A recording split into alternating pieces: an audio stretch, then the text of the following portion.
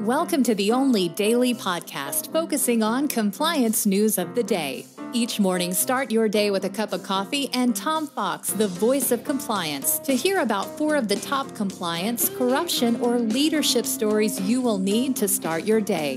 The Daily Compliance News is a production of the Compliance Podcast Network.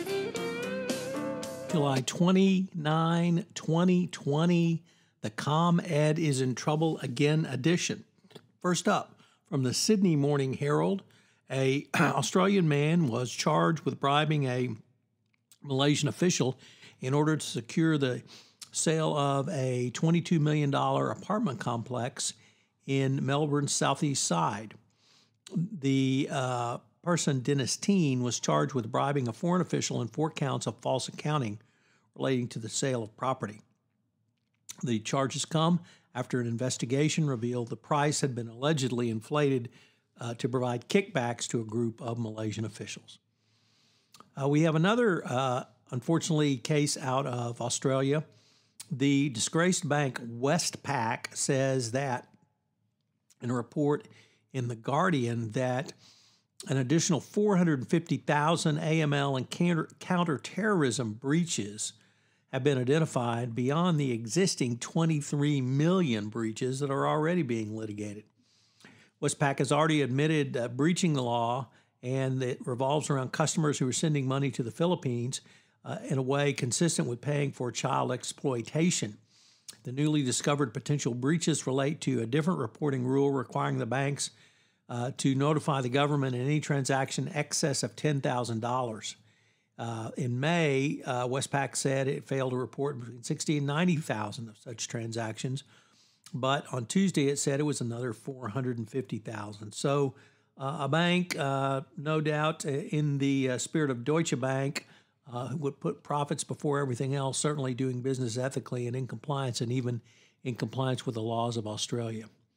So we'll continue to watch that story.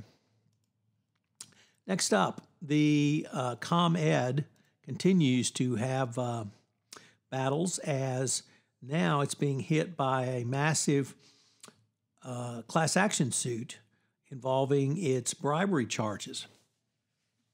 Customers are demanding that they be reimbursed at least $150 million for the benefits utilities gleaned from the scheme.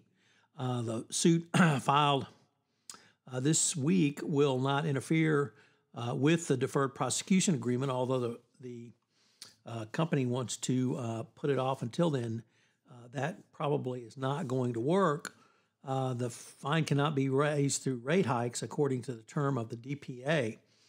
The corruption cost ComEd customers and businesses in Illinois far too much for too long, said the plaintiff's lawyer, and it's important that the company come clean. This type of follow-on litigation is not unusual, but it will dramatically increase the cost to ComEd, which paid a $200 million fine previously on this matter.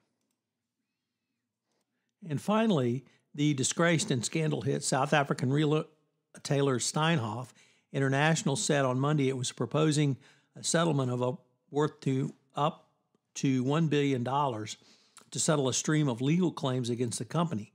As reported by Cash, the value would be paid in cash and shares if the settlement is given the consent.